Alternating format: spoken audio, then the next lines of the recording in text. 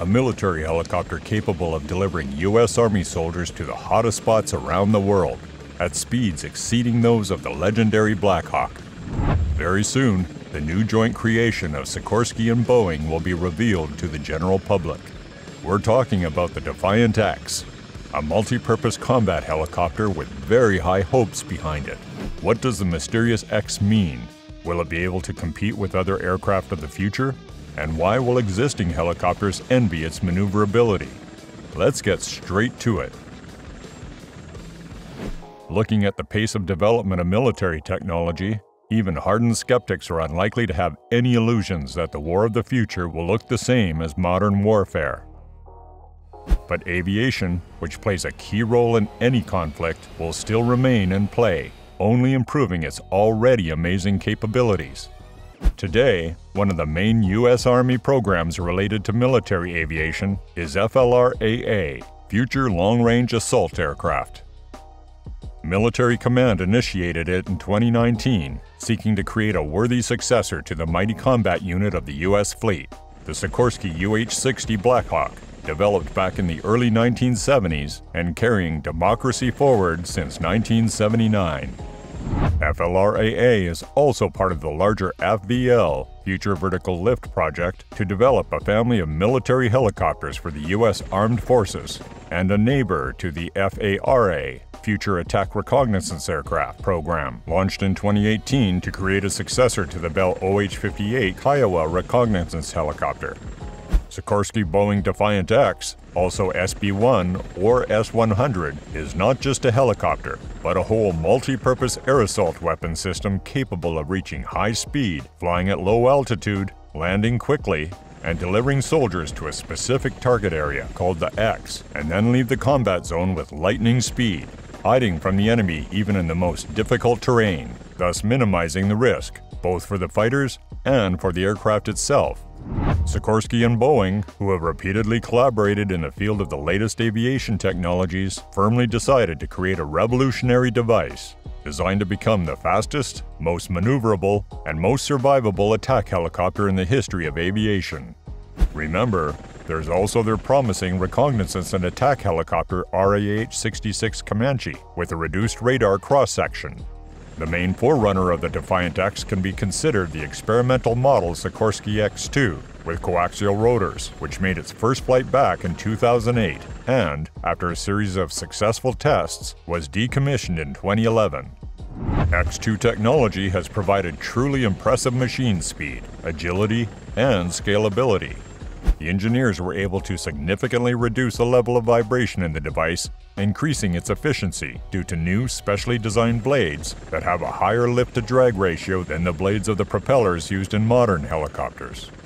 They also seasoned all this superiority with a pinch of fly-by-wire. Even then, many experts had noted the success of Sikorsky, and its offspring had received the well-deserved Robert J. Collier Trophy from the National Aeronautic Association for demonstrating a revolutionary helicopter with a speed of 250 knots, which marks the starting point for future development of helicopters by significantly increasing their speed, maneuverability, and utility. In 2011, the American Helicopter Society honored the project with another award, the Howard Hughes Award. The medium-lift prototype SB-1 Defiant made its maiden flight in March 2019 and was successfully approved for further development by the U.S. Army, marking the end of the first phase of testing conducted under strict guidance by Sikorsky. Boeing, in turn, led the second phase of testing, verifying the capabilities of the prototype during the execution of the missions assigned to it. By December 2020, the prototype had logged more than 26 hours of flight time on 31 different flights in the 21 months since its first flight, already surpassing the experimental X-2, which had flown 23 tests in a lifetime of about 22 hours. In January of 2021, the consortium announced the Defiant X variant, and by February, the Sikorsky-Boeing team announced their chosen engine for their future helicopter, the latest HTS-7500 engine from Honeywell, which is a derivative of the T-55. By the way, two of these beautiful T-55 714As previously powered the SB-1 prototype. Generally speaking, Honeywell engines have been installed on Army helicopters, including legends such as the CH-47 for over 60 years. Project participants also including Swift Engineering, which is responsible for the main part of the helicopter airframe structure, manufactured at the company's facility in San Clemente, California, as well as Collins Aerospace, which provides all 3 landing platforms for testing Sikorsky-Boeing vehicles and the Paragon flight control system. Aircraft designers tried to take only the best from previous projects, such as the X-2 and the S-97 Raider. The center of attention for engineers was the coaxial system. Each of the 2 main rotors has 4 blades rotating in opposite directions, and the tail pusher propeller has 8 blades versus 6 for the earlier Sikorsky X-2. To understand why a coaxial system is better, consider a standard helicopter, with a single main rotor and a tail rotor that compensates for torque. To be able to fly freely, such a helicopter needs a swash plate, a unit that cyclically changes the angle of attack of the blades to the right, left, front, and rear from the axis of rotation of the propeller. Since the speed of the blades on the advancing side of the rotor is summed up with the speed of the apparatus itself, during the translation movement of the helicopter, the blades move faster relative to the air than the blades on the opposite side, where the subtraction occurs. If this difference is not compensated by reducing the angle of attack of the blades on the advancing side, the helicopter will immediately roll over on its back. Consequently, in such an apparatus, when flying in a straight line, the lifting force on the blades on the right and left is the same, but on the advancing side it is much less than it could potentially be. In the case of the twin-screw Defiant X, the same thing happens but separately for each rotor. If the pilot of such a helicopter wants to accelerate the device, he moves the control stick, after which the swash plate sets the angle of attack of the blades a little more at the rear and a little less at the front. The lift forces behind and in front also become different. The helicopter tilts its nose, and the propeller has a horizontal component from the lift force, which pushes the vehicle forward. This means that even in this case, the device does not use all the lift that its blades can create. As the speed increases, this problem only gets worse, because on the receding side of the rotor there is a section in which the absolute speed of the blades relative to the air becomes almost zero. That is, this section of the blades does not participate in the creation of lift. But in the Defiant X, each propeller blade at any given time creates the maximum lift available to it. And since the helicopter doesn't need to tilt for translational movement, the horizontal thrust doesn't depend on the lifting screw at all. The lifting screws on the blades of the retreating and advancing sides of one rotor are not compensated in such an apparatus. Instead, balancing takes place between the 2 rotors. Accordingly, on the advancing side, the blades generate maximum vertical thrust, and the entire machine exhibits a high load capacity with a moderate screw diameter. And now we have here the previously mentioned specially designed blades of propellers, tested on the experimental X-2, and we get a vehicle whose maneuverability and speed some aircraft would certainly envy.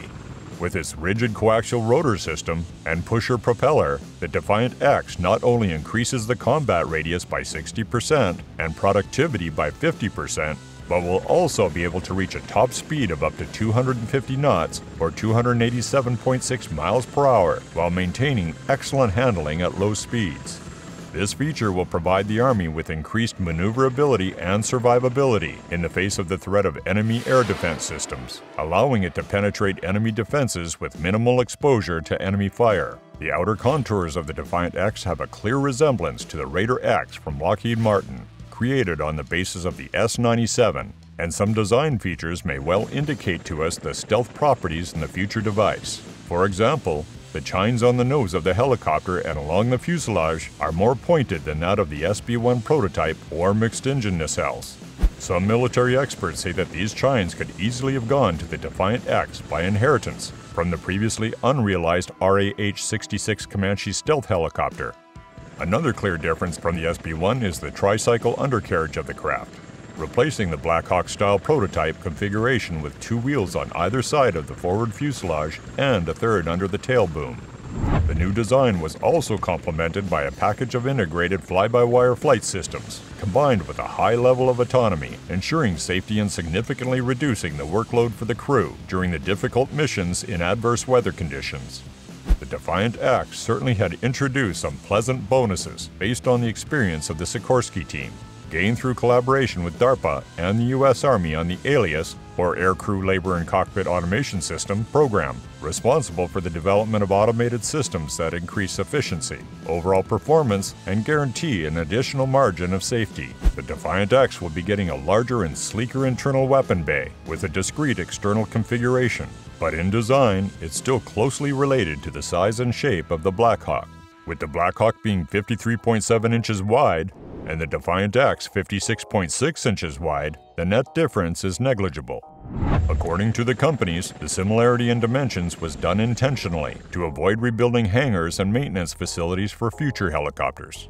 After all, no one had canceled spending in the form of additional time, energy, and most importantly, money to support the fleet. The futuristic helicopter can be loaded with cannons and missiles, stretchers for medical evacuation missions that roll out from a hidden internal compartment, or armed infantry to carry out a coordinated attack on the enemy. Let's not forget that in addition to its main purpose being its air assault function, the Defiant X is able to play the role of a universal fighter, daily performing many of the other tasks for the Army, one of which is extreme lift. This aspect of Sikorsky and Boeing has been openly demonstrated on their concepts more than once, where we could see a helicopter group with M777 howitzers suspended under the fuselage. In some testing done in 2021, the newest helicopter managed to lift 5,300 pounds, making it a sort of weightlifter in the group of modern rotorcraft. Delivery of howitzers by helicopter to high-altitude areas where the use of certain armed vehicles is prohibited or impossible would be an excellent way to arm Allied forces with additional firepower.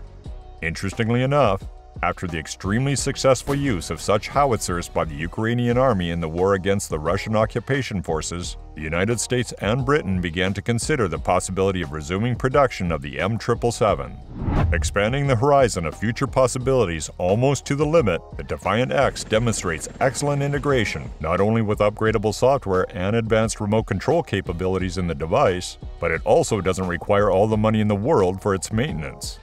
In fact, within the framework of the FLRAA program, the cost of one unit shouldn't even exceed $43 million, while the outdated, but no less legendary UH-60 cost the US Army about $20 million.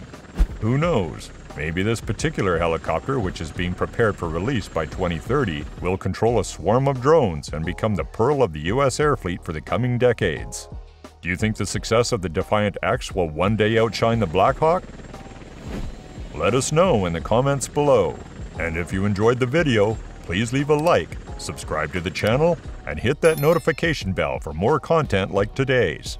Thanks for watching, and we'll see you in the next one.